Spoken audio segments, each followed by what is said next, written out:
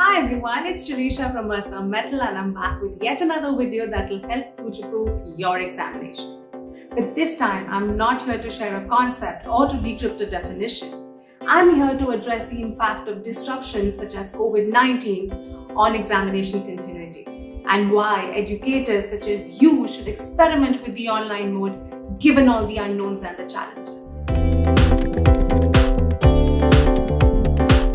So let me begin by asking, have you sailed the online examination wave yet? If not, why? Are you constantly rescheduling?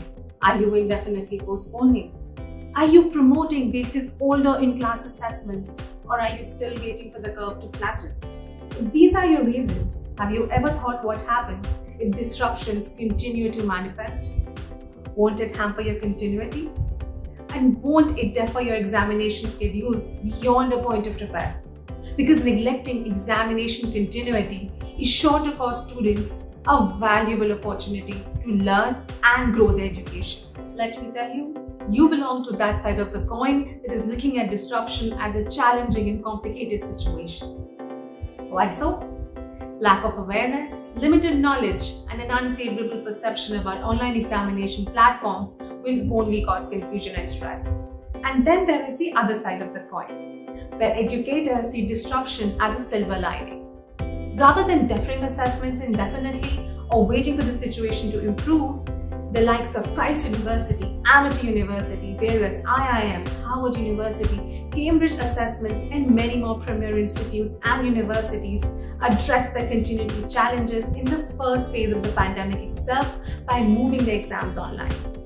Harvard University hosted its national competitive fellowship program online without challenges and concerns.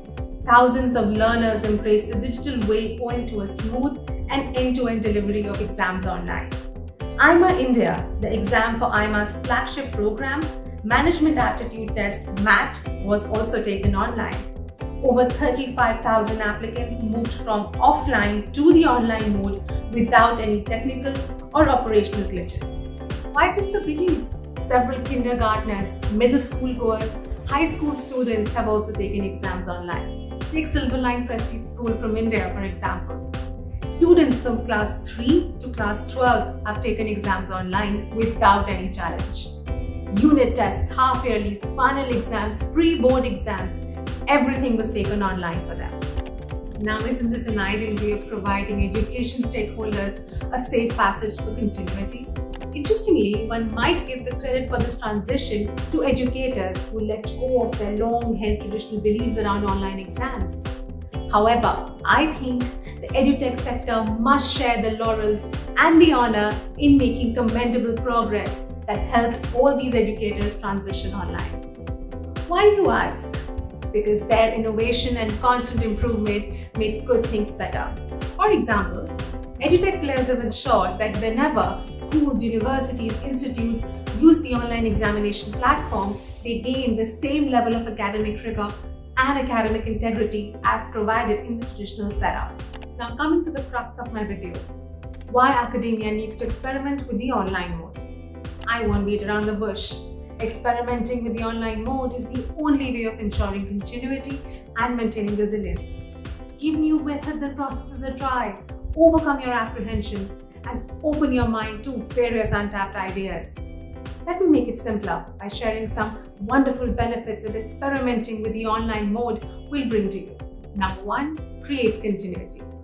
With the tried and tested online examination system, disruptions become less disruptive and ensures continuity unabated.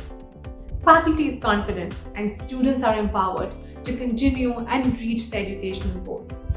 Number 2, builds a tech-savvy image.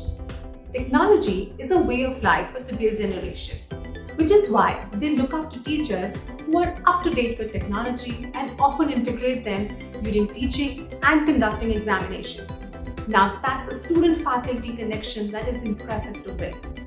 Number 3, technology has made things advanced yet simple. Latest advances in AI-based proctoring have changed the functioning of anti-cheating technologies. Mechanisms such as facial recognition software, audio scanning devices, on-screen monitoring software, or inbuilt biometric equipments have eliminated persistent concerns around online cheating. Evaluation systems have taken a new form. Did you know a future-ready online question paper marking and evaluation software has been introduced to help assess virtual exams? This software allows for a hassle-free assessment of subjective and objective questions for all kinds of exam evaluations. It's highly controlled, has well-defined access that safeguards the integrity of the evaluation process with no leakage, loss, or theft of personal data, question bank, or answer sheets. Invention of plug-and-play proctoring within an LMS to avoid additional investments. Until now, learning management systems did not have any proctoring mechanism in place and so could not administer exams safely.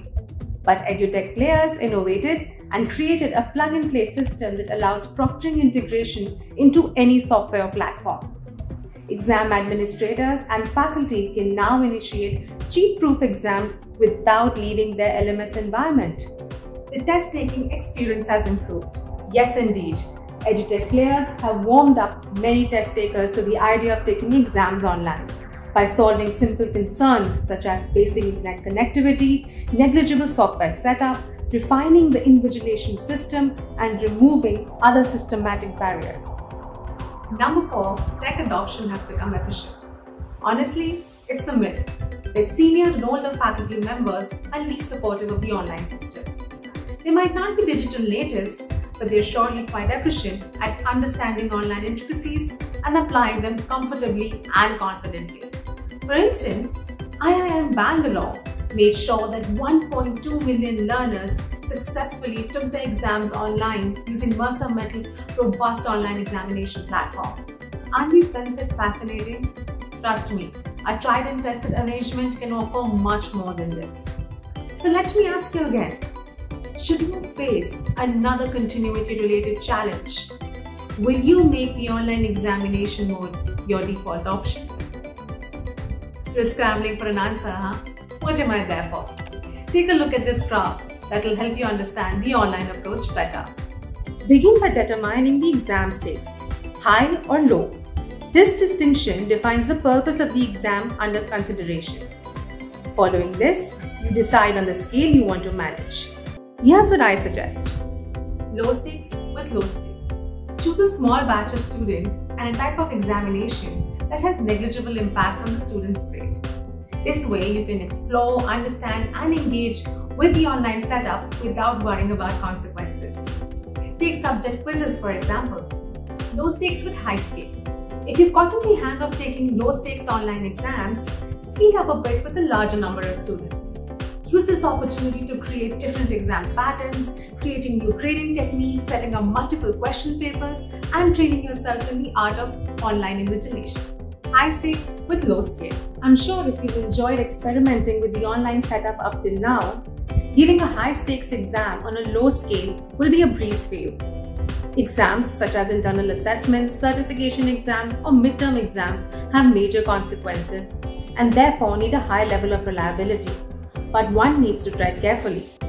So begin with a small batch of students, one that is easy to manage, and sharpen your online exam giving skills.